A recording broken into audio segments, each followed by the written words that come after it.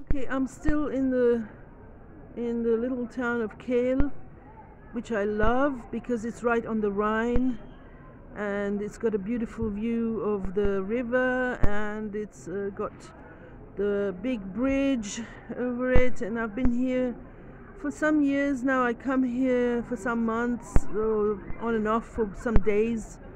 And there's a market in the street on Fridays, uh, and I think on weekdays as well.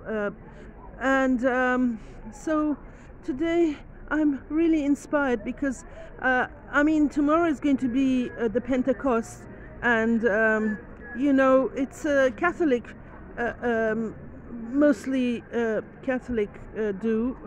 Um, but I think I'm going to talk about this because, not about the Pentecost, but I'm just going to introduce some films that I love. Another film that I really like is called Il Novecento. That is the film 1900, and it's by Bernardo Bertolucci, and this is the what it shows on the Wikipedia. So I'm going to read you a little bit about the film. Bernardo Bertolucci is a film director which made other big epic films, really complicated ones. This film is about Italy, right before it became modern, let's say, and a lot of changes happened. So it's a long film. It's about 317 minutes, and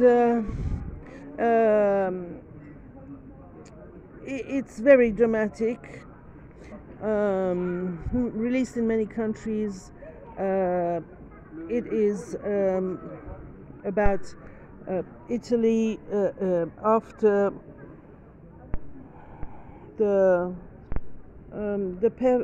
after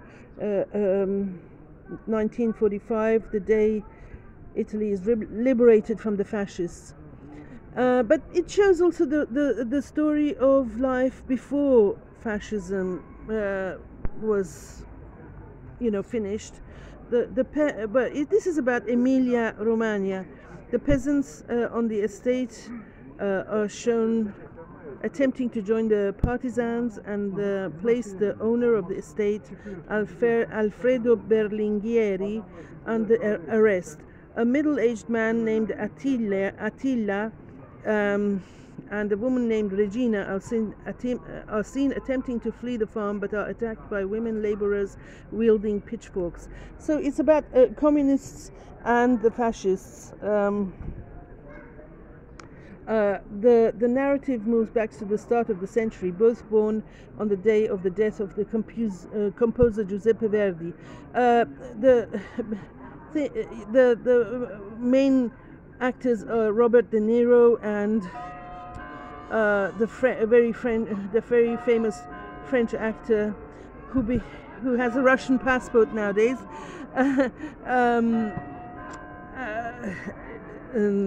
They are both young, but from two different classes. Robert De Niro is the landowner,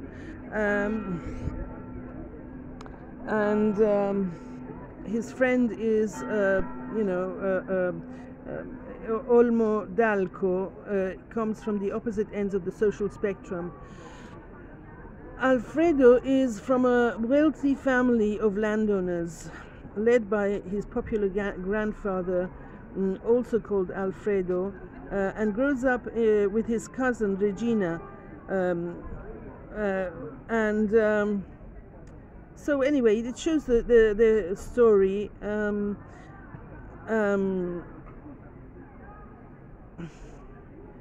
And it's about the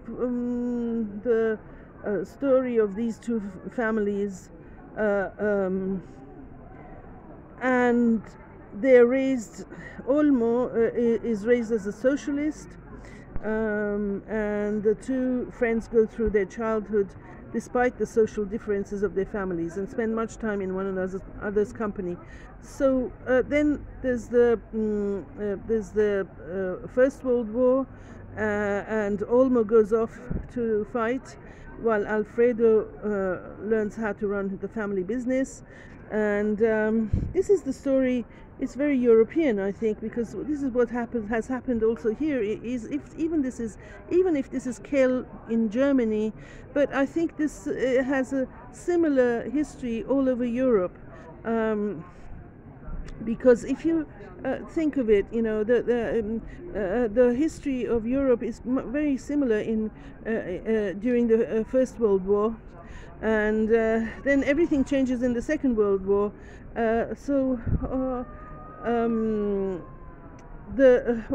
It is about when the socialists come in and communists take over from the landowners.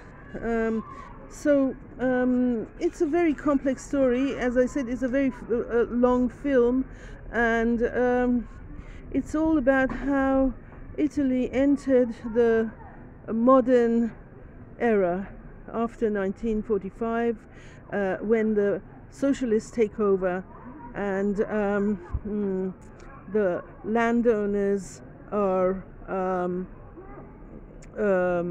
become a part of history, and have much less power.